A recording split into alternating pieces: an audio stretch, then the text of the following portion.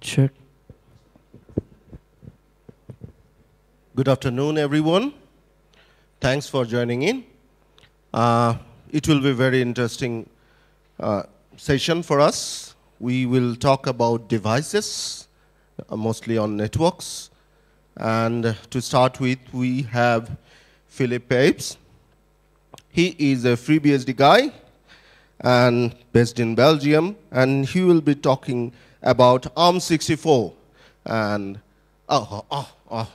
that's the wrong one.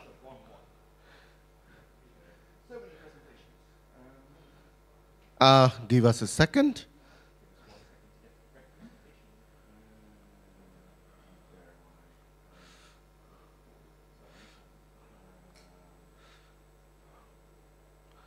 And I would really request our other two presenters to prepare their slides so that we don't have the confusion. There I go.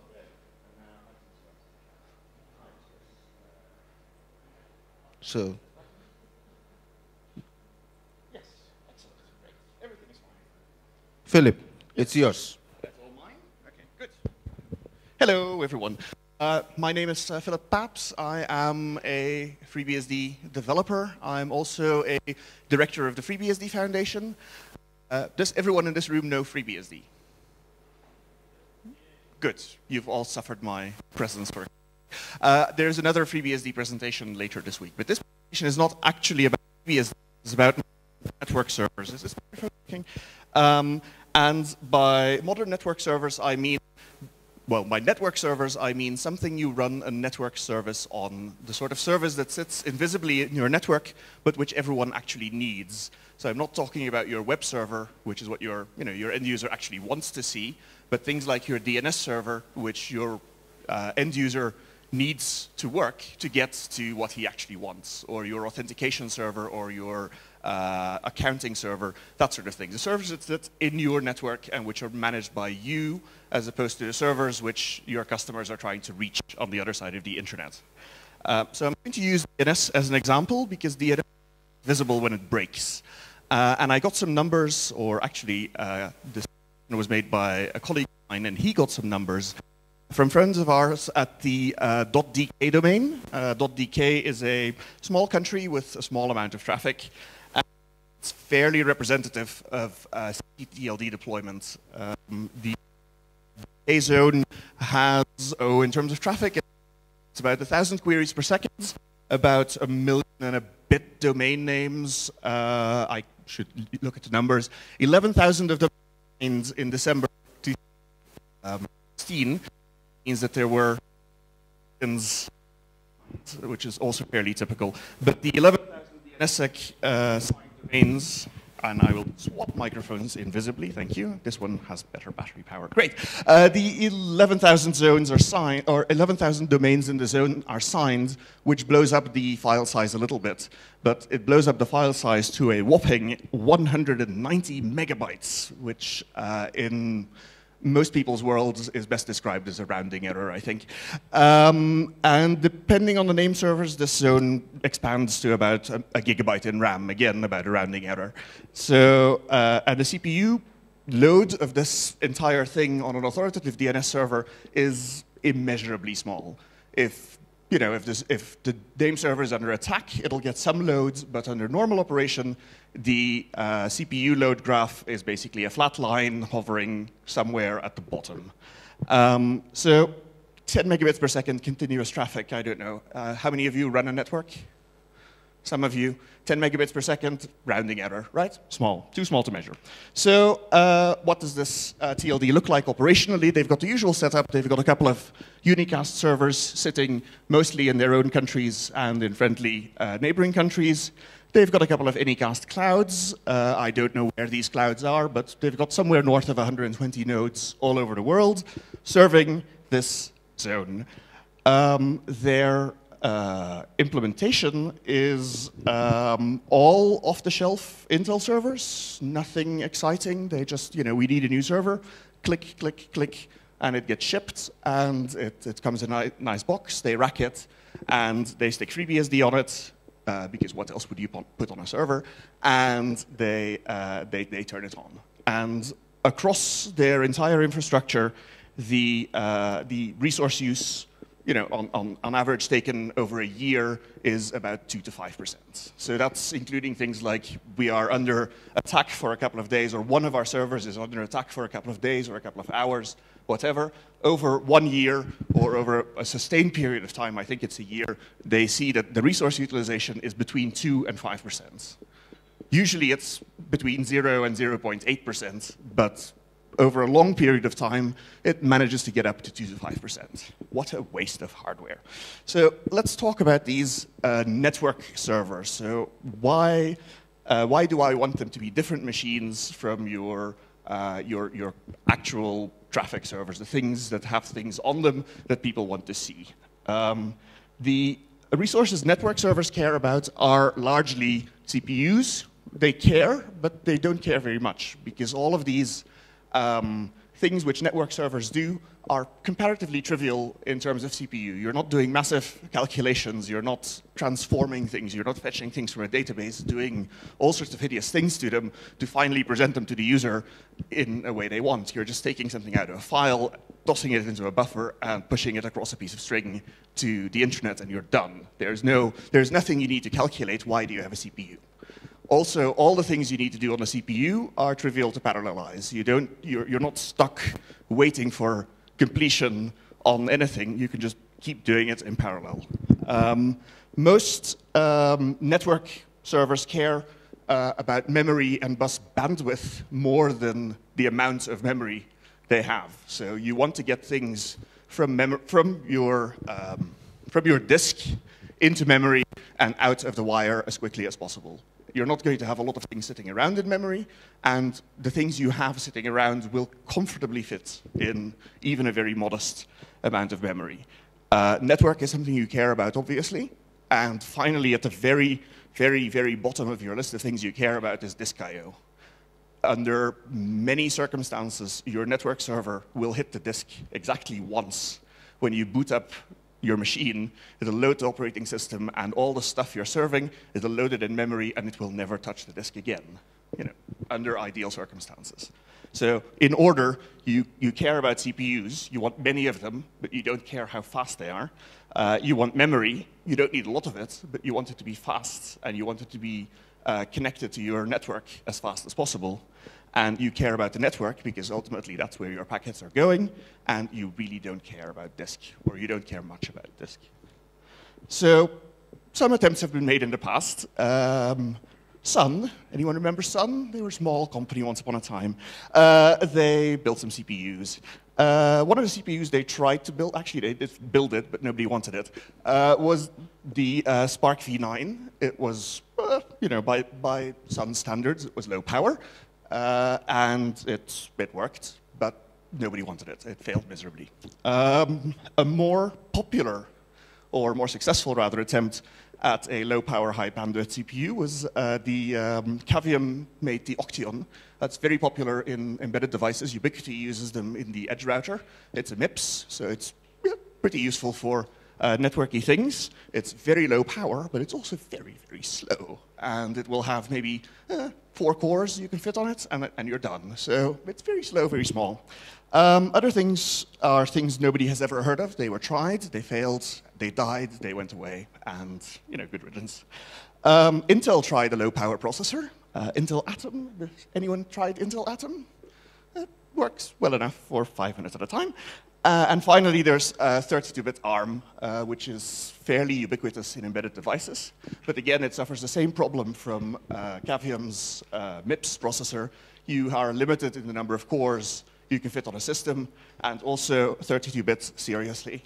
This is 2018. We don't, 32 bits are not enough. We like our bits to be more plentiful.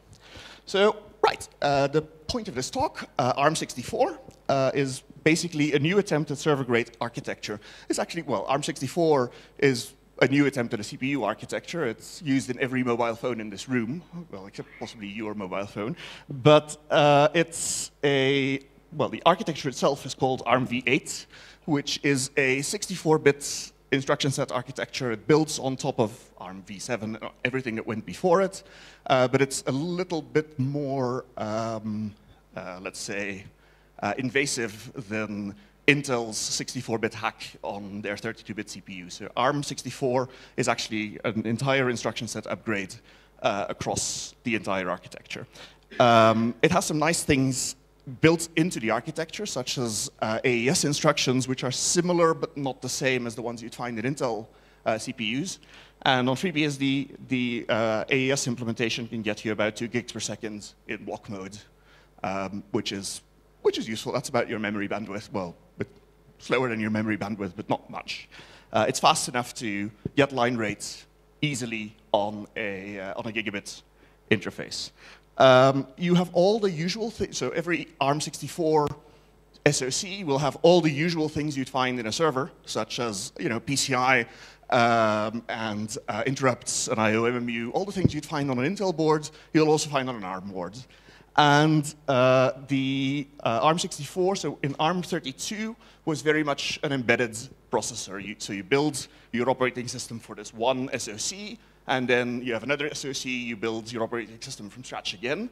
ARM64 has a much more server-targeted approach where they learned from Intel. Unfortunately, they learned some bad lessons from Intel as well. So we're stuck with ACPI and UEFI, which won't make anyone happy, but they're known enemies of operating system developers, and they're standardized. So anyone who builds an ARM64 CPU, you can install your commodity operating system on them unmodified, because all of the hardware is self-describing by ACPI, and all of the hardware is mostly self-configuring by UEFI. The operating system just has to undo the damage.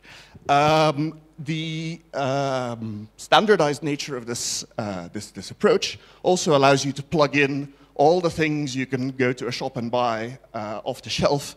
Like you can get AHCI for SATA disks. You just go off, buy a SATA disk, plug it in, you're done. You don't have to think about it. It's all the same as Intel. Same thing with NVMEs or any PCI Express network card you find, you just plug it in, it's done. So I found 2 boards. Well, about a year ago, I found 2 boards. The Cavium ThunderX is the high end. It's got 96 cores, approximately, so that should keep anyone busy for a while. It's got 16 PCI Express, 3-lane PCI Express cards, so it's not hugely PCI Express enabled, but good enough for something that's essentially idle, right?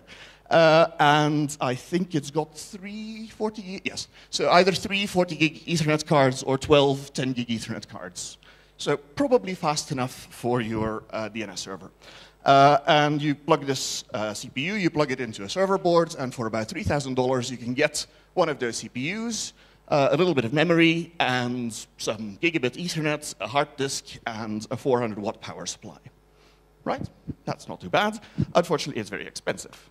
On the lower end, AMD will sell you an A57 system, which is a little bit slower. It might have 20 cores or 16 cores, or a modest number of cores. And for about $600, you can get a 4-core device with some memory, 8 gigs of memory. Remember, the decay zone is 1 gigabyte in memory, so it can fit in here 8 times, or it can grow 8 times before it stops being resident. You have some USB ports, usually slightly broken. Why would you want it in a server? I don't know, but people have them. And you can stick a hard disk in there as well. So let's talk about operating systems. ARM64 on FreeBSD is a tier 1 platform, so you can just download FreeBSD, fully supported, install it on your system. It's fully supported by binary upgrades, so every time something breaks, you just type FreeBSD update fetch and FreeBSD update install, and your operating system is up to date and secure. Every time bind breaks or unbound breaks, or bind breaks or NSD or not breaks, you package upgrade, and you have all the security patches, and life is good. And even if you're not using it for DNS, you have 20,000 other software packages which you can just run on this system. DNS is fully supported on FreeBSD, of course. The NSD people and ISC support bind and NSD directly on FreeBSD, and PowerDNS and not also just work out of the ports and are well maintained. Right. So performance comparison, because this talk would be all marketing and no numbers unless I threw some numbers at you. So I took an Intel Xeon because it was the one I could find in the FreeBSD cluster. I asked someone what it costs. This was a $3,000 machine, approximately. It's that's a Broadwell, I think. Yes, it's a Broadwell, 10 cores, a modest amount of memory, some disks and stuff. And I found another machine in the FreeBSD, pronounce it right, Philip, cluster, which cost about the same. It's Cavium board, so the very high-powered one. And I just had them run a very pessimal workload. Go and compile the LLVM compiler. The LLVM compiler has thousands of files. It is a really terrible workload to throw at a server. The ThunderX board took about half an hour of wall clock time and about 20 hours of CPU time. So really, really, really slow. The Xeon blew it right out of the water in about 10 minutes and an hour of CPU time. The Xeon was done compiling this thing. But DNS servers spend very little time compiling compilers. It's not what DNS servers do. The LLVM build workload is stupidly pessimal. It's lots of continuous disk I/O. You're fetching all these thousands of source files, generating new source files, and just throwing them at the CPUs and seeing what they do. It's also very, very difficult to parallelize because things like the linker will just sit on this core and just sit there and sit there and sit there, and then finally something comes out. On the other hand, you've got an authoritative DNS server running things like NSD. You have, well, you hit the disk once to load your zone file. All of it fits in memory, and you never see the disk again. And then, your entire working set is in memory. So I don't know all the ccTLDs, but I think .de is a very large one and still would fit in memory. I don't think COM would fit in memory, but just add more memory. And it's very easy to parallelize. You load your record, your requests, you stick it in a buffer, and you throw it out on the network, and you're done. Right? So perfect for lots of small cores. And that's actually, so that's one thing. But then the real point of these ARM64, so they're cheaper. You can run this on A57. But also, you spend a stupid amount of money cooling the servers you have in your network. So your Intel server will run very hot. So the Haswell on paper dissipates 135 watts on paper, and under load it's 250 watts. It's just heating up the room. And the cooling to cool this thing down will also heat up the room. So your entire data center is basically running very warm. On the ARM64, on the other hand, the ThunderX, which is, remember, the very large board, is 120 watts on paper, and under load, under full load, compiling LLVM, the little power meter says 200 watts, which is, substantially less than the other one. And again, this is not a realistic workload for this sort of machine. It is going to run a lot less warm on a network workload. And the AMD one, for instance, is, I didn't find a number, but I suspect it's around 80 watts. 80 watts idle and maybe 180 loads. So I come from a very cold part of the world. Cooling your data center is a matter of opening the window in the winter and 2 windows in summer. In this part of the world, cooling your data center is not a matter of opening windows, it's a matter of spending actual money. So the ARM64 is probably a better way to spend less money, cheaper hardware, cheaper cooling, and all sorts of goodness than these Intel servers. And I think that puts me at the end of my allotted time, with 2 minutes left for questions. Any questions? Questions? So, who runs a DNS server? What are you running on it? Right, but what operating system? Why? So, okay, it's all my fault. But if you are running a DNS server and you're running it on commodity Intel hardware, then it is costing you money. It's sitting there, it's sitting in your rack, and it's costing you money. you're cooling it, and it's doing nothing. So it's just heating up the room, and you expect to spend about $3,000 on a server. The next time you buy a server, spend those $3,000 on an ARM server rather than spending them on an Intel server. Is there a hypervisor story for FreeBSD? Of course, there is Beehive, which is, I think, well, you should come to my talk on Wednesday afternoon, which tells you all of these things. But yes, there is Beehive. It has been ported to ARM64, I think, in FreeBSD 11, or possibly way back in 10. So that's been done. You can run Beehive, no problem. Cool, thank you. Yeah. We also have jails, so you might not even need a hypervisor. Okay, just the container style. You can just jail. Yeah, okay. Yeah. So better to not ask FreeBSD type question, otherwise Well, Philip will take hold the session. I'm here. He is I'm a here. FreeBSD I'm guy. here all week. All week. Oh dear. Now I'm in trouble. Hi there. My name's Nishal. I work at Packet Clearinghouse, but this isn't a PCH question. Related but slightly unusual question. There was a lot of noise earlier in this year about a particular vendor that had problems with the chipsets that they were making at the time. We all know who they were. Move on. And ARM64 was touted as a viable replacement. And there was a lot of noise and a lot of software mailing lists that some people here hang out on about how this should be a way to look forward. Firstly, was that a motivation for why you're doing this talk? Okay. Secondly, since you hang out on these mailing lists more than us mere mortals, can you tell us about some of the other developments that perhaps are happening that are more geared towards making this more viable as an alternative just for us mere mortals? Right. Thanks. Yes. So your first question, I've already forgotten. Oh no, I haven't forgotten. Is did I write this talk because of that? No, I didn't. This talk predates that. I think I wrote this talk a week before I heard about the fun and games that you referred to, which is about 3 days before everyone else heard about them. Great, that went well.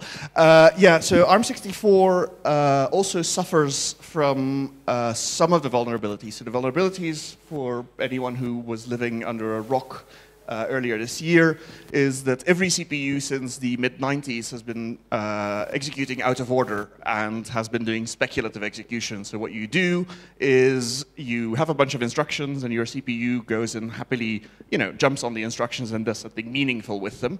And you run, you can run them in a straight line and you'll get some performance out, but it's a lot more efficient if the CPU can guess what the next instruction is going to be based on the instructions it's already seen.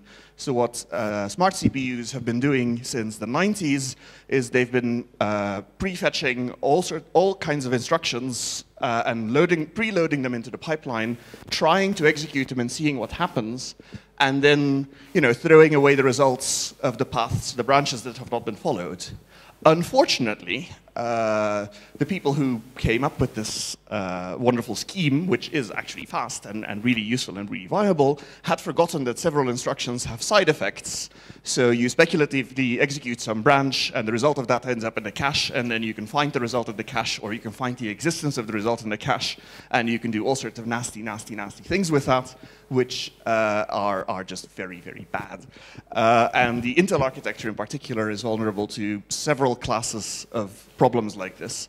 ARM64 is also vulnerable to some of these bugs, but not all of them.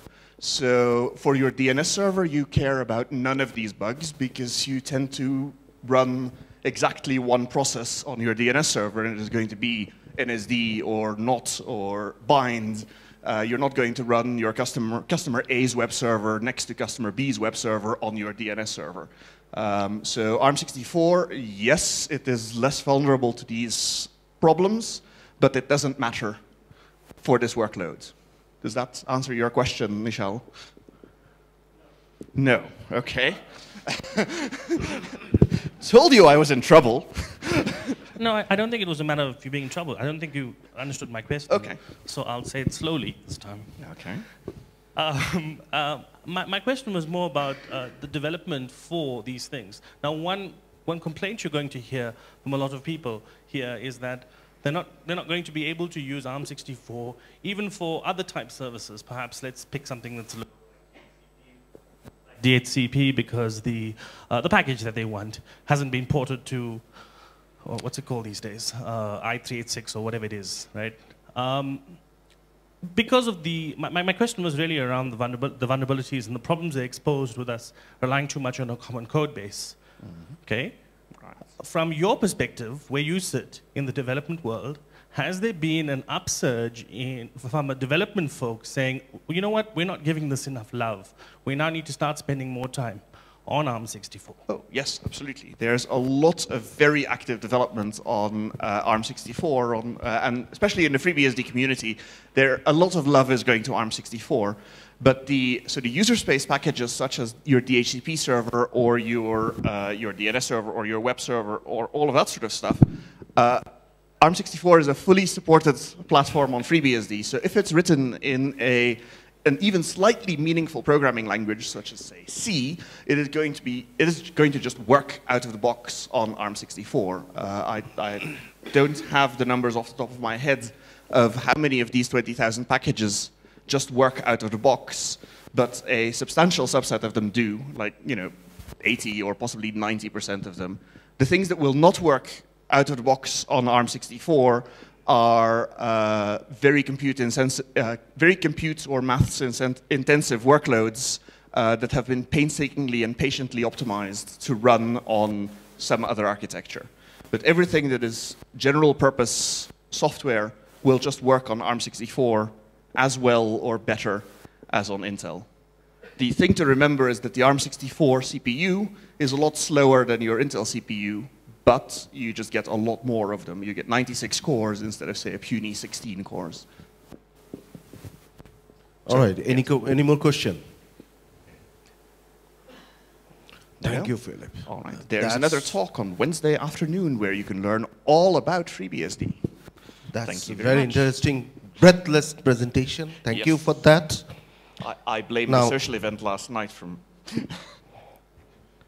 I would like to ask Mr. Fuad bin Inayat to come forward and let us know more about the cooling technologies in modern day data center.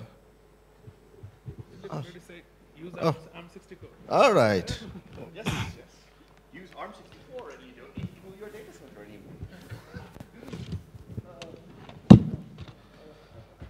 Ladies and gentlemen, Fuad bin Inayat from Fiber at Home, talking about cooling technology for network nodes.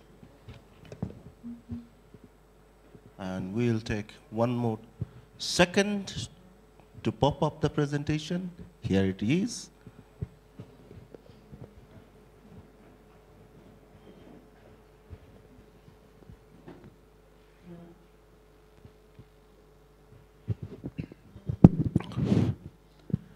Okay, good afternoon, ladies and gentlemen. It's Fuad bin Inayat, and it is cooling technology for network node. In today's session, I'll talk about the network node and then some of the cooling technologies used right now in this area. And in network node, I'll particularly go for the small, medium, and large size data centers, perhaps. Then the industry trained for the power and cooling, then PV calculation, some thumb rules, and transformation towards efficiency. Network nodes. Like I have said, that in the metro scale or in, we'll usually call them POP or ICT room or enterprise data center, sometimes server rooms. Then in regional scale, we are talking, or in a community. Then in global scale, the carrier hotels or the co-location data centers, cloud data centers, something like that. But all are notes to me in this presentation. For the cooling technologies, what Philip have just said, that use the ARM64 in the Russian Tundra region or very north of Canada. Don't need anything, free cooling. So free cooling technology, natural free cooling, definitely that's the solution. Then free cooling is even upgraded with some Kyoto wheel system or strainer cycle system. But unfortunately, in this part of the world, in apricot region, in SANOG region, they are not applicable. Not for the small, not for the medium, not for the large nodes. Regarding the chemical coolant technology, direct expansion coolants, yes, there is Comfort AC. We are right now in the Comfort AC zone. Apart from this, VRF systems are there, where it's Comfort AC as well, but we are switching on the compressors to minimize the electricity bill. Then precision ACs, especially designed for the, the machines, not for the humans. So they are not taking care of the latent heats, but they are more taking care about the sensible heats. Then from the AC zone, if we go to the chiller kind of things, then air-cooled chillers are there. You can have a dual circuit system with water as well for the tier 3 or tier 4 kind of systems. So air-cooled chiller with or without water. They're applicable in small and medium-sized data centers or nodes. Then water coolant technology. In water coolant technology, we are having air-cooled water chiller.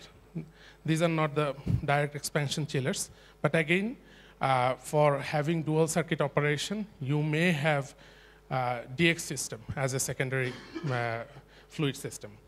Then water-cooled water chiller is always there, the best efficient way of cooling the things. And they are applicable here in this region for the medium and large size nodes. Coming down to the free cooling technology, very simple. You're having server racks there, and just take away the hot airs from the top of the racks and have a filter so that the contaminations are not coming. And with that filter, just inlet the cold air from the bottom of the racks, and that's it.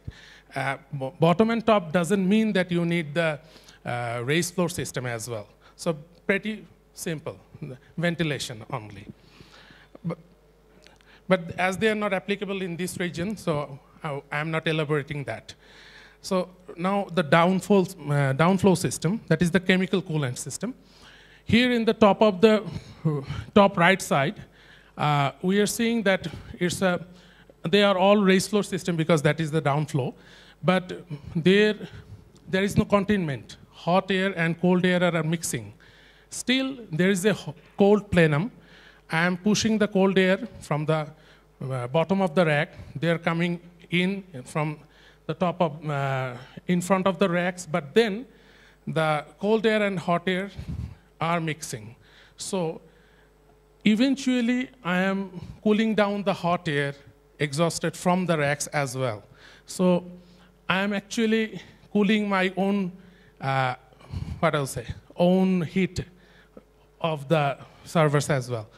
So then if we come down to the bottom right side of the point, there we can see that cold air is contained.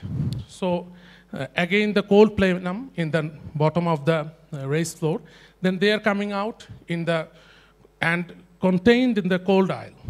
And then the racks are taking the cold air and they are exhausting the hot air. The hot air is all over the room. So the entire room, entire node is hot. But still, the minimalistic portion of the node is actually cold where it is needed. It is the most, conventional way of doing things right now. And it is giving you the less electricity bill, but same adequate amount of cooling. But what is the problem? Problem here is that the network guys or the server guys who are working behind the racks, they're actually in the hot zone. So they are sweating. So that's a big problem here. But apart from that, and as it is what I have said, that precision cooling system, so latent heat is not taken care of. So you are actually sweating even more because it is not comfort cooling. To get rid of that, you may have a bit less efficient system, and that is the chimney system in the top left-hand side. That is, the entire room is actually the cold plenum, and only the hot is actually retained in the hot aisle. So the hot portion is less, and the cold portion is more. So what is the problem? The problem is that I am actually cooling down more volume. So that means a bit more electricity bill. And to have a proper return to the air conditioner, I need the chimney system. So I also need the hot plenum to carry the hot air in the return. Otherwise, the precision AC will lose its life.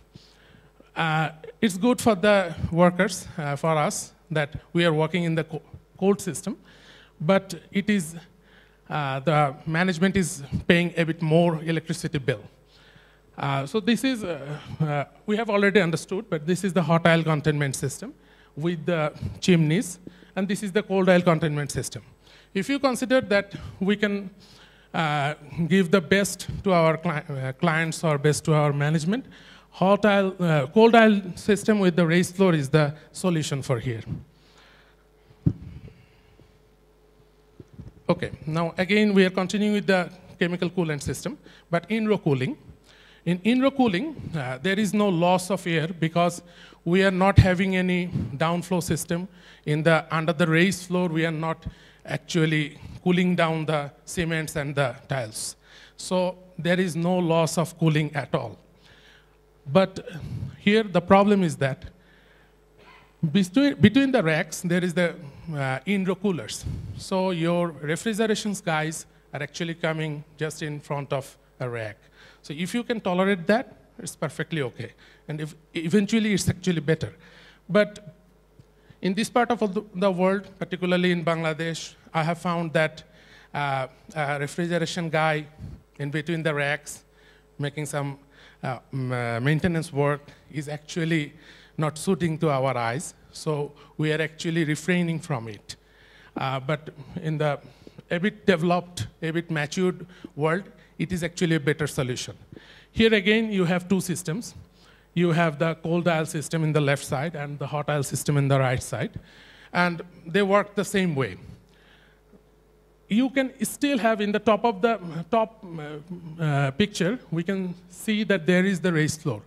That is for the future expansions, that we have all the racks, they are fully loaded, and they are going beyond their capacity. So you need more cooling system. So then, after the in-row cooling, you can actually push the cold air from the bottom. So you can actually implement the in-row and downflow together. But you have to be ready for that. You have to have the raised floor system and in-row system together so that in later stage of your life, data center life, you can actually push the cold air through the plenum. Here again, personally, if you ask that let's sweat, but give the comfort to the management, so cold aisle system with the in-row cooling will be the best one. Regarding water coolant technology, I'll go with the very simplistic picture in the bottom right-hand corner.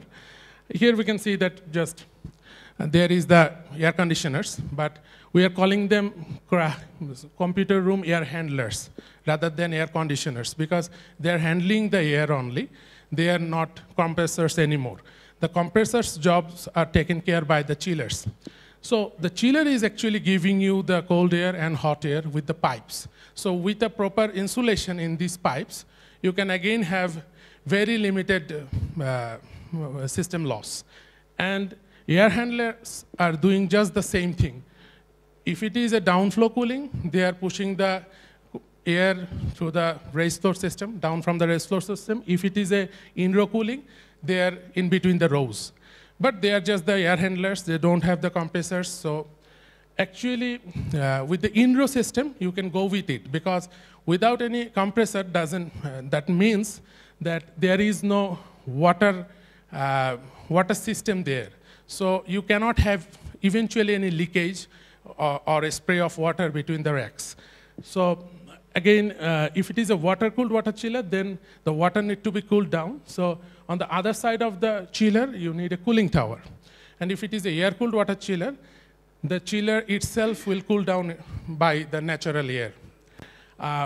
If we compare the air-cooled water chiller and water-cooled water chiller, I'll say that let's go with the air-cooled water chiller, because we are not the industry with the, what I'll say, the heavy industries, manufacturing industries. So we cannot maintain the water-cooled water chiller properly. Water-cooled water chiller need a lot of, what I'll say, the water treatments, the filtration, and the pipings should be really taken care. So additional maintenance cost and water treatment cost, this type of things we can avoid, because we are not those kind of heavy industries who are really fond of water-cooled systems. But if the data center or node is that big that actually demands the water-cooled system, then we have to go for it. Later on, later part of my presentation, I'll show you some thumb rules that when we'll pick up air-cooled water chiller, when water-cooled water chiller. This is a bit different, just to, some statistics. In Bangladesh, if I take some statistics, right now we are using 3 kilowatt per rack, something like that, maybe 2.5 kilowatt per rack. And I have found out some big telcos are using 7 kilowatt per rack. That is the Bangladesh story. But regarding, according to IBM, the international data centers nowadays they are using more than 5.5 kilowatt average rack powers, and maybe in 2020 they'll go beyond 7 kilowatt. And currently, the cloud operators who are very densely populated, like with 52U racks, they're even going for 30 kilowatts racks. So that's pretty much like heater inside the racks, actually. So whenever we are talking about the power, there is a definitely relationship with the cooling. Why it is required? Because we have a structured cabling. Behind the rack, there's all about lot of optical fibers and lot of copper cables. So we have to place them correctly so that air can flow. Whether it is hot, whether it is cold air, they should flow. Just see some pictures, whether they are ideal or not. If you have some network nodes like this, there is the small, medium, large, all-scale data centers, and they are from Bangladesh. Sorry for that. But how much air, cold air you can push, that doesn't matter, because they are not getting inside the rack, and the cold air, hot air is not coming out of the rack. So structured cabling is very important. Structured cabling is none to do with this kind of things. You have to remember that air should get in and get out of the rack. Some relationship, some basic relationship. 1 kilowatt power consumption is 1 kilowatt heat generation, we all know. 1 kilowatt heat generation is requiring 1 kilowatt cooling capacity to reduce it down. But the problem is that 1 kilowatt cooling requirement doesn't mean that that will consume 1 kilowatt of power. It's just for your food for thought, actually. So now I'm coming down to, sorry, some selection. These are the, like with the practice, you'll find out this is the right balance of technology selection. Like if my power requirement in a node is from 0 to 20 ton refrigerant, then VRF or comfort AC is okay with me. Then you're requiring precision AC when the requirement, cooling requirement is from 20 to 100 ton. Then DX chiller with or without dual fluid circuit is 100 to 200 ton. Then air-cooled water chiller with or without dual fluid circuit is 200 to 400 ton. And more than 400 ton is water-cooled water chiller. But again, These all technologies doesn't give you like more than 16 kilowatt per rack. So the specific densely populated rack, which is going beyond 30 kilowatt, you need the immersion cooling, that you have to actually place the entire rack under the immersion fluid so that they are cooled down. So it can be glycol, it can be immersion fluid that is kind of oil. So beyond 30 kilowatt till 130 kilowatt per rack, if it is, then with or without this cooling, you have to go for a special kind of submerged cooling technology. For PUE calculation, it's again thumb rule. Particularly, I have taken completely, what I'll say, unrealistic data that if the ICT power is 1 kilowatt, that is a completely unrealistic figure. It's just for the PUE calculation that the fans for free cooling technology, they are consuming around 20% of the power, so 0.2 kilowatt. Then for your NOC and for your office beside the data center or node, they may consume 0.1 kilowatt. So eventually, your total power requirement is 1.3 kilowatt. Your UPS out of that is 1.1 kilowatt, and your PUE is 1.3, something like that. And when we are coming some realistic figures, like Precision AC will eventually give you 1.8 PUE. Those are based on the data of South Asian region, this SANOG region particularly. For air-cooled water chiller, if it is a screw type, you'll get 1.6 PUE. If it is a magnetic bearing type, then 1.45 PUE. So centrifugal chiller will give you 1.7, something like this. So regarding the green grid says that if your PUE is less than 1.5, less than or equal to 1.5 actually, then you are a green data center. What PUE represents? PUE actually represents the co-location clients that yes, they are having a good PUE. That means they are actually efficient, they are green. So if I've been co-located there, I should have to pay less power for the cooling, and I'll get more power for my IT load. So like the IT load is 1, and you are consuming 1.6. That means that extra 0.6 is for non-required power consumption. So they will have a hint that yes, you are having a good PUE. That means I am getting more power for my IT load. You have to measure it from PDU level. Inside the rack, PDU level, that should it be. But sometimes people measure the PUE from the UPS level. From the UPS level, you will get very good PUE. Even 1.1 is possible. But that's not eventually realistic. So measurement should be from PDU level. Inefficient data centers is when the PUE is more than 2. So one should not go to a data center who is having more than 2 PUE. Transformation, what should we do?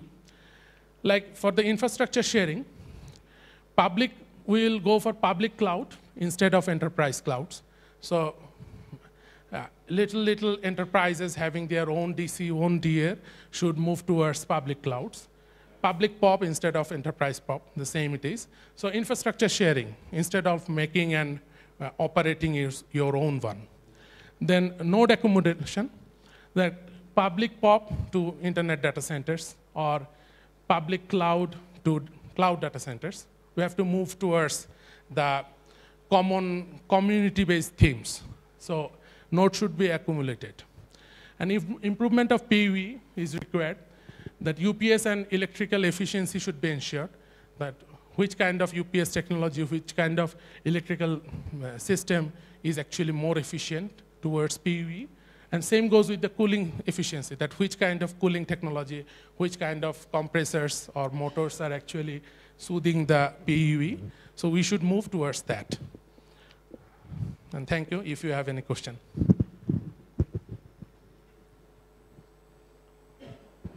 All right, any question? So there was nothing like routing DNS things here, all hard engineering. So, anyone with any question? Thank you, Fuad. Thank you. Not for questioning me.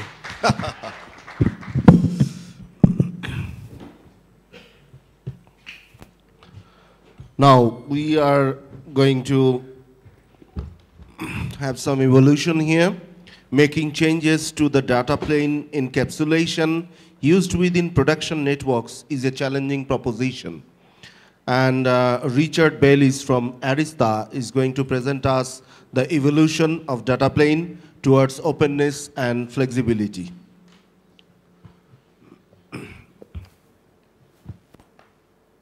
he's ready.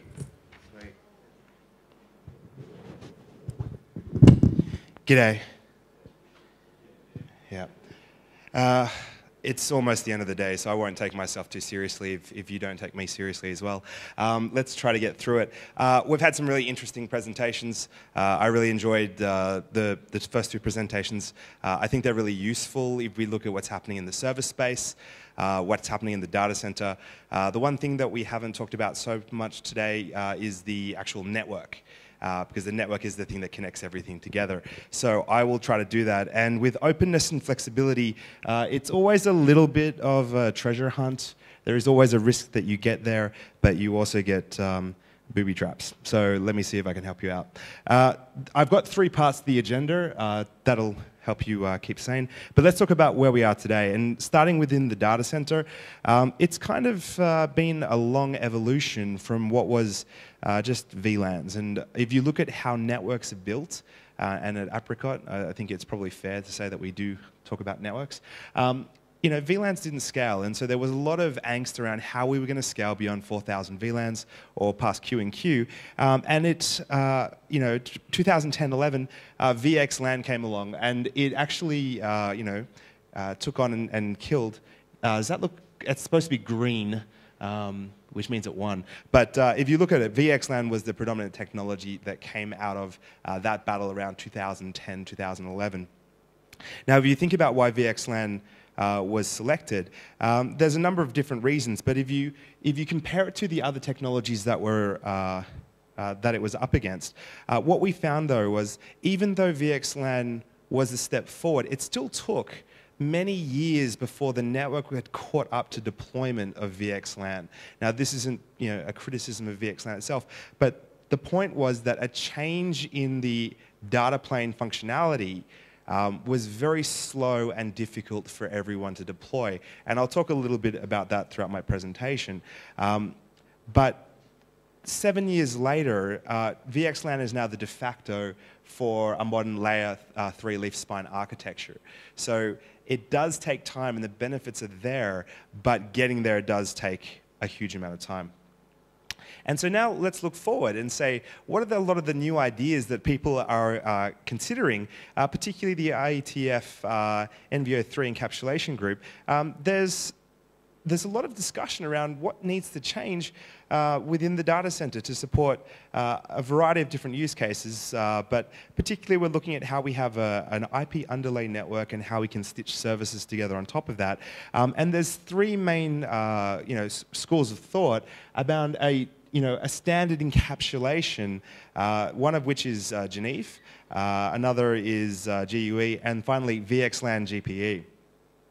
So all of them have hardware implementation and backward compatibility issues that are worth exploring to really understand what that could actually mean for the network at large. So again, let me put up a chart here, and I'll walk you through just a few of these. So NVO3 was initiated to compare and discuss these current proposals. And Genève, particularly supported by Deutsche Telekom, has been seen as the most suitable starting point, mostly because of its flexibility, this TLV structure.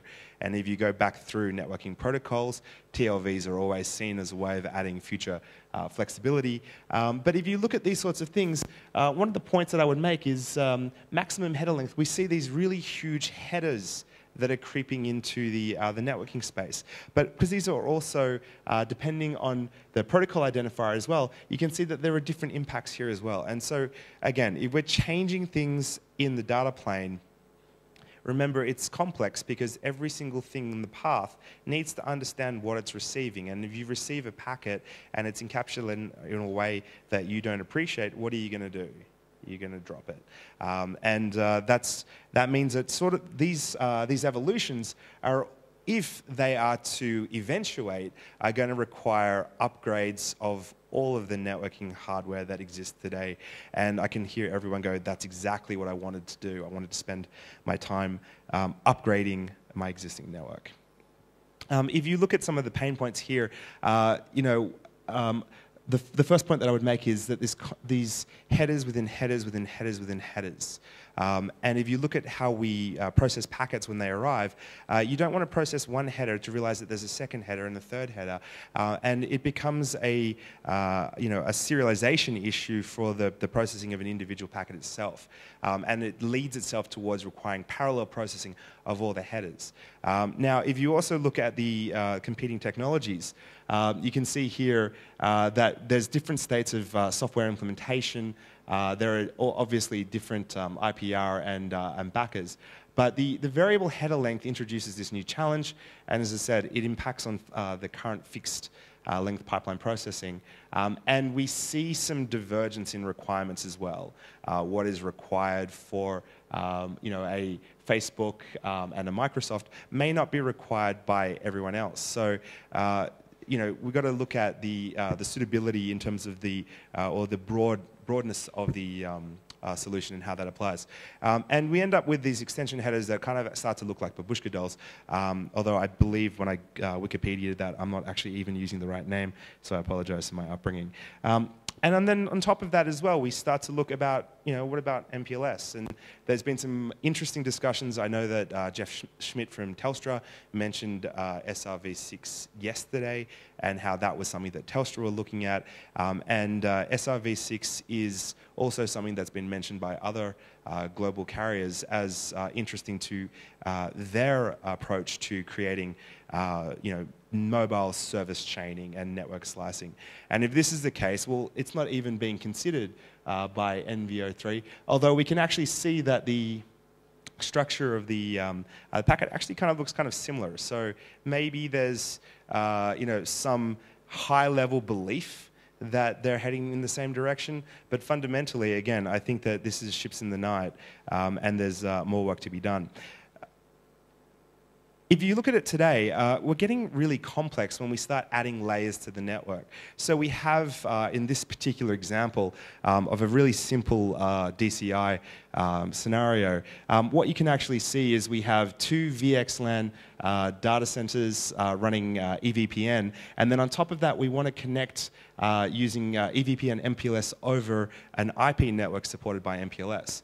And the interactions here start to become quite confusing. And the question is MPLS as a technology within the DCI or within the wider transport network, is that something that's going to push into the data center? And that's something that, I know that people like Juniper and the Contrail team, Layer 3 VPN for End systems, that was definitely a push to use more broadly MPLS within the data center environment. Now, if MPLS was unsuccessful so far in becoming the mainstream encapsulation in the data center, what is it about these new protocols or encapsulation methods, or what challenges in the past have they been able to solve? Or the other alternative is even stranger, which is that the data center protocols, things like VXLAN, might actually push out further outside the data center, and VXLAN could become a more broadly adopted transport encapsulation, and we might see that more in the metros, the DCIs, and then expanding across the network. So this is, I think, a fundamental question that everyone who operates either a data center or a wide area network actually needs to spend some time looking into, is if we're going to start creating an encapsulation method within the data center, which we believe takes us forward into future protocols, maybe we should be looking at the impacts both within and without so that we can look at simplification.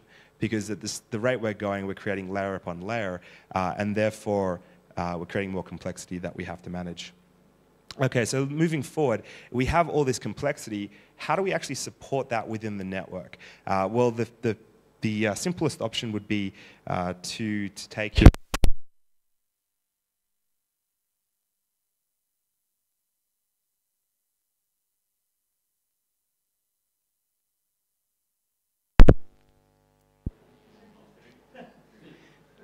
Yeah, I'm looking in the back of the room to see if anyone pulled the plug, but I think that was just bad timing. But yeah, we could just take the network and we could buy a new one, but that's not cost effective for anyone. So the question is, what can we do as we know that these changes are coming, but there's still some disagreement about what the future looks like? What are we actually going to do today that can help future-proof some of what we do? And this is also something that, working for a networking vendor who builds network equipment, it's also something that we consider ourselves around how are we designing network equipment that has a lifespan beyond the next couple of years, which I'm sure you're glad to hear. And network encapsulations, these are really tricky, and they're really slow to move for a number of different reasons. Because firstly, all these ideas are not assured. Like, we're not confident that if you go back and look at the chart that I presented at the very beginning, there was a number of different encapsulations that people were talking about and really excited about. And they might be great technology, but if they don't get implemented, then people don't need them. So there's success is not assured from the development of the technology or the protocols themselves, and therefore there's some reluctance to necessarily deploy them. And if you look at encapsulations and or data plan encapsulations, that's required either a greenfield deployment, which no one really has, tunneling, which is something that we love, adding more state to the network, or a forklift, which is the worst case. So there is an emerging trend within network silicon to be more programmable. And programmability, like automation or SDN, these terms are widely overused. So I'll attempt to explain this in a little bit more detail as well.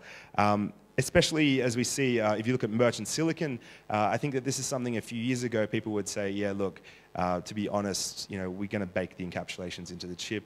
The chip will do one function. It's not realistic to expect us to be able to program the pipelines after the chip has been built. And really, the only network processors that have done that have been the custom in-house silicon that's typically been put out by the largest network vendors, which tend to be typically more expensive than the merchant silicon as well, which has created that dichotomy between the white box movement, which is typically cheaper merchant silicon, versus the power of the expensive in-house silicon as well. But here's the thing that really kills it for me. And I've included a reference that you can go read, one of the great contributions by Bruno Rixman and Jerome Mossand, who wrote some very thoughtful points. But when you change data plan encapsulations, it's not just about the network path itself, but there's so many different things that look at network traffic as it flows across your business. And they include things like GSLBs, firewalls, DPIs, IDSs, NAT gateways, content caches, network packet brokers, DDoS protection, etc. And these things all are impacted by some form of new encapsulation. Some of the dependencies are hardware-based, and as I said, in a good situation, maybe you drop the packets. In a bad situation, maybe you crash that particular device. And so therefore, it's really important that we understand the risks associated here. In terms of the programmability, one example here is the Cavium XP80. And if you look at what happened, let me start on the right-hand side. If you look at the top, when VXLAN, the RFC came out in 2011, it still took at least a 2-year gap before we started to see the Trident 2 or the Tomahawk chips arrive with support for VXLAN. And even with the early Trident 2, there were limitations around things like routing in and out of tunnels of Riot, so VXLAN routing.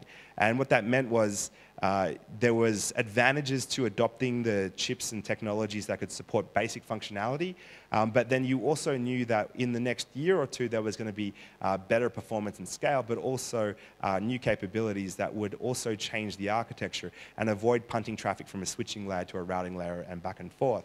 And so that meant that there was really, from the RFC being released up until 2014, 2015, before the true power of the protocols could start to be taken advantage of. if you look at, say now, something like the XP80, if a new protocol or encapsulation method was defined, it's possible to create a software update that enables that chip to be reprogrammed. That means that you could support those changes in a much shorter time frame. So that would suggest, at least from a cursory point of view, that programmable silicon has at least that advantage when you know that there's change coming in the future, and it's an area that should be at least studied and understood. On the left-hand side, you know, the point isn't to teach you about the XP80 architecture. Who wants to know more about the XP80 architecture? Caridi. Okay, we'll go for Caridi. So as you would probably already know Caridi, it's a upgradable chipset. It's parallel processing, so all those different layers you can parallelize them so that you can get more efficiency as the packets come through the network. And finally, it has, as will become a common theme, it has a programmable API that enables the chip to be driven using a software development methodology. If you look at 2018, programmable silicon is going to go from being I would say, a niche capability of something like a niche capability of a Cavium chip to a more broad stream Broadcom XGS family with the FlexGS programmable pipeline. And this information is public domain, so I'm not sharing anything from their confidential roadmap. But what you can see here is not only do they support some of the protocol encapsulations that I mentioned, such as the VXLAN GPE in Geneve, but having the programmability of the chip itself, opening up the SDK capabilities, and providing so here with the open NSL library, but also supporting a range of different protocols. It's everything that you love about the previous Trident, but everything that they also think might be coming in the future. And there's an opportunity as well for the network vendors to be selective about what profiles you apply onto the chip. So that does mean that there is going to be some lessening of those impacts or the risks that I mentioned at the start. But there, you know, it will take time for Trident 3 to start to filter into daily purchasing decisions. Who's interested in buying a new network just for programmability? That is exactly what I thought. Then it gets even deeper, and I think that this slide is going to be too small to see on the screen that we have. But if you look at the next evolution, rather than supporting, and I mentioned the different SDKs that Cavium and Broadcom support, instead of having to write something to the SDK of a particular chip vendor, the approach with P4 is to have a target independent method for delivering a reference architecture for a network silicon or a pipeline for your packet processing. Now, what this means is that you could have a community of developers writing network silicon pipelines that can then be shared across different silicon environments. So that's where it becomes target independent. And so one example, and these are diagrams from Barefoot, is the 6.5 terabit per second Barefoot Tofino chip. Again, it's a protocol-independent switch architecture, meaning that it's a pretty basic chip when you get it. It doesn't, if you were to boot it up, it doesn't have a lot of already defined structure. The structure itself is entirely programmable, much like an x86. When you boot up an x86, it doesn't do anything until you load an operating system, until you start to give it instructions. And it's entirely field reconfigurable. Obviously, there's the Capilano SDE, but with P4, what you can start to do is you can start to use that pipeline model more abstractly across a range of different technologies. But what you can also do is you can pick and choose the applications that you might want to embed within network silicon. And this is particularly exciting for a lot of people because, for instance, if you look at the list that's listed here, you could turn on different capabilities based on what you're actually planning to do. So things like layer 4 load balancing, network address translation, advanced telemetry. If you needed those features, you can tick them as part of your standard P4 deployment model, and when you deploy them onto your network device, suddenly you have a device that's acting like a layer 4 load balancer or a NAT gateway.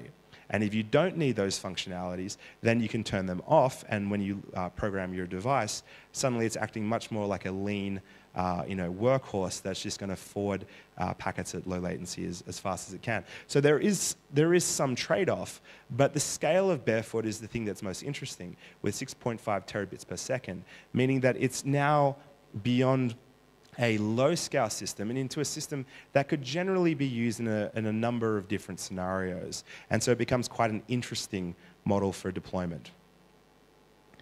If you look at the implication here, then and I'll give you an example. Obviously, so for Arista, where I work, we have a development model, and we use that to deploy our networking operating system across a range of different network silicons.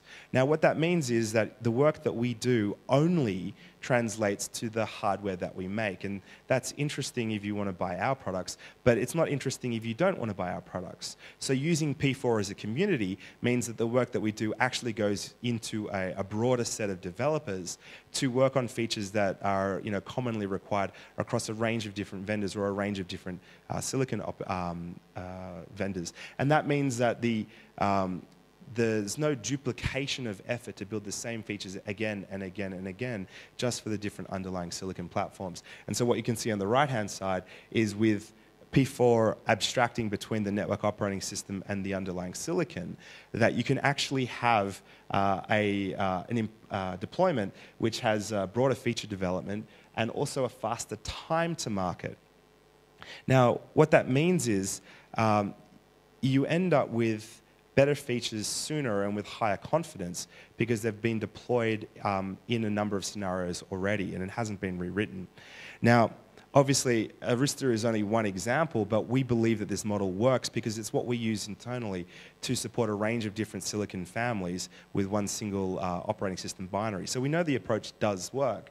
But what's interesting is that Juniper recently announced, and I've included a link to their blog post on this as well, that they're supporting P4, the runtime support across their platforms as well. Now, much like open config as well, just because you implement an API doesn't mean that everything that can be done through that API is supported on the underlying hardware platform. So let me be very clear. When I started, I talked about the challenges of a new data plane encapsulation and how you could support that with programmable silicon. Implementing the P4 API, runtime API, doesn't necessarily mean that the network silicon is programmable to allow a future encapsulation method. But what it does mean, at least from an abstraction point of view, that software applications that are written on top of that P4 runtime can be used consistently to control different vendors' equipment. So that's a brief variation on P4 and how it can be used as an abstraction for control as well. So if you put it all together, I think the point that I started to make with VXLAN and MPLS, if you take it more generally, what we see is outside the data center, we see convergence between what's happening in the transport network and the cloud domain. It used to be that you would draw a network and the network would be the gateway to the cloud. But if we look at what's happening, particularly with carrier networks, is that cloud has moved from being something publicly reachable on the internet to the model for the data center and for SP-NFV or telco cloud, and now for MEC, multi-edge compute, formerly known as mobile edge compute. So we see compute moving all the way across the network as we optimize for performance. So cloud is really great, but the further you are away from it, the worse experience that you have. And so for some applications, so I'll give you one example, for things like cloud DVR, where an end user wants to do, to watch content from the network, having that a long way away is a user experience issue when they try to change content.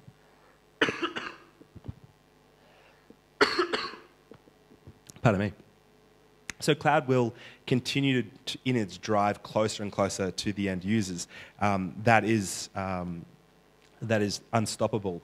But what that means is also these new protocols that we're discussing for the for the data center, they're also pushing further and further into the network as well, and will sit above the transport protocols. And so really, there will be a reckoning between what is the predominant model for a transport network architecture, which today is very much with MPLS, and in the future, maybe MPLS or a variation with segment routing, and then what is in the data center at the moment, VXLAN heading towards EVPN and potentially EVPN MPLS as well. If you look at the benefits of convergence, reducing the total, the number of devices within the network, I think that's an admirable goal and definitely achievable. Reducing the layers of protocols and the need for extension headers, this is an absolute for me. We are getting to the point where there's layers upon layers upon layers upon layers of abstraction. And if you're interested in the securing SDN session tomorrow afternoon, that'll be part of the discussion, is if we start to build for services for a cloud environment, we start to even forget the underlay and the underlay of the underlay. And they become abstracted and hidden away. But someone still has to build and operate that platform. In terms of simplified operation models, a network with fewer devices, either horizontally or vertically, is easier to operate. And it also enables us to change the type of silicon that we might deploy. And so I think this is, for me, a very interesting discussion around how we can simplify the need within the transport layer as we become more dependent on the cloud layer for services and for state, and moving state out of the network, enabling us to use a closer to a P4 or a white box architecture. And that actually assists us with blurring the line between physical and virtual resources, which is a critical issue. This slide could be a presentation on its own. So let me wrap it all up, and I'm sure there'll probably be a few questions. There's a lot of ground that we've covered in 27 minutes. If you look at future extensibility, like header chaining, it starts with the infrastructure. And so all these ideas that we've talked about in terms of SRv6, as I mentioned, or network slicing, these are, we talk about them as abstract concepts. We're going to logically have multiple users of the network. But it has to land somewhere, and it's going to land in the silicon itself. We've had different architectures in the past, like OpenFlow and different flow models, where we were looking to bridge the gap between the need of an application and the programmability in the data plane. And it's a very difficult problem, specifically if you need to upgrade the chips and older equipment no longer becomes deployable. P4, I think it's very interesting for a couple of different reasons. One is the programmability, which gives us the opportunity to support new encapsulations. The other is an abstraction model, or creating target-independent reference architectures that we can use to deploy network features into silicon from different vendors, meaning that we can get more economies of scale, faster time to market, and broader features deployed sooner. And that's particularly true, particularly as the carrier core and edge routers start to become more open to disruption from merchant silicon. And finally, openness and flexibility, they're essential design goals. However, without careful consideration, this notion of flexibility, that we're going to create different service paths and therefore we need to create greater complexity within the network itself, that limits the full range of technologies that we can deploy. So we have to be very clear about how we search for openness and what exactly openness means to us. If openness is about being able to create a completely flexible model, then that flexibility comes at a cost. And so we have to understand the trade-offs between openness and flexibility, but we also need to understand the risks from complexity and the benefits of simplicity. Okay, so that's 28 minutes. That's my time. If anyone has any questions, I'm happy to take them.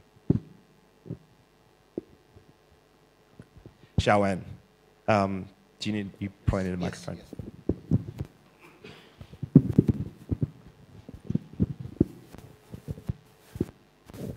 This is Xiaowen from Juniper Networks. So after your session, I saw you introduced several chips here. So eventually, Cavium, like a Barefoot and free.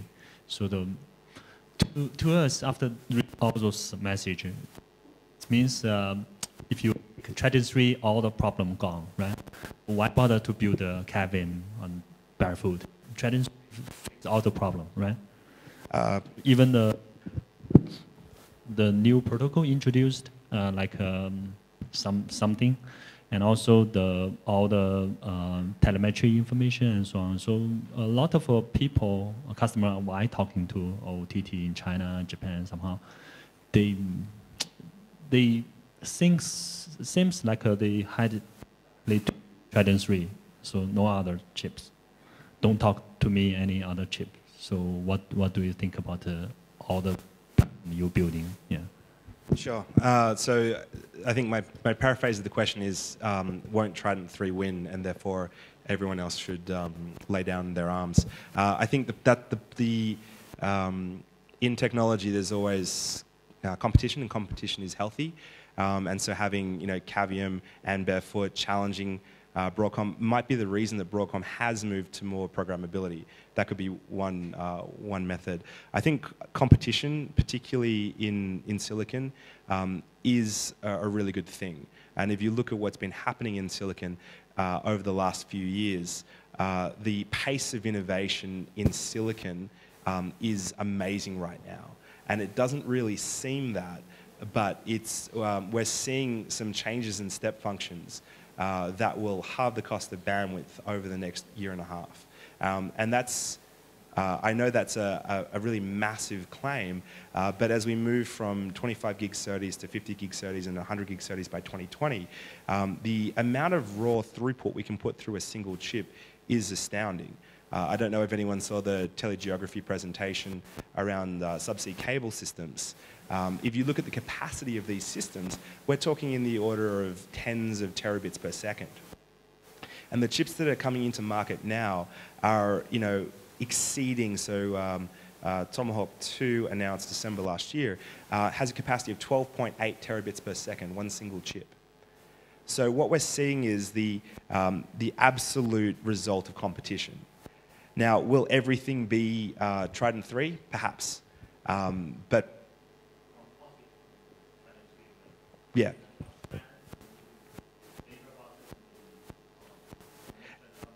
Exactly. So that was, in fact, you made my point, so I'll say it again. Trident 3 has obviously a sweet spot, but then there's other sweet spots, and so maybe Tomahawk or Jericho from Broadcom. But there's also functionality if you look at things like network address translation or stateful functions. These aren't what the XGS has been designed for, and that leaves opportunities for Barefoot. At the end of the day, what we're going to end up with is more powerful, more flexible, and cheaper network equipment. So I think that outcome is definitely worthwhile, and I don't think it's going to be dominated by just one silicon vendor. Any other questions?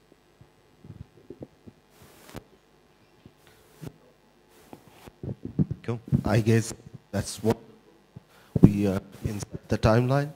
Thank you very much, Richard.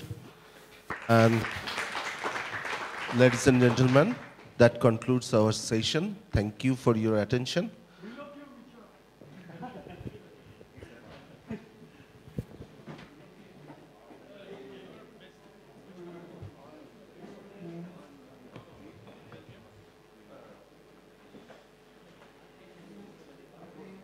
have your card. I'll follow up about CSP and Yes. whatnot.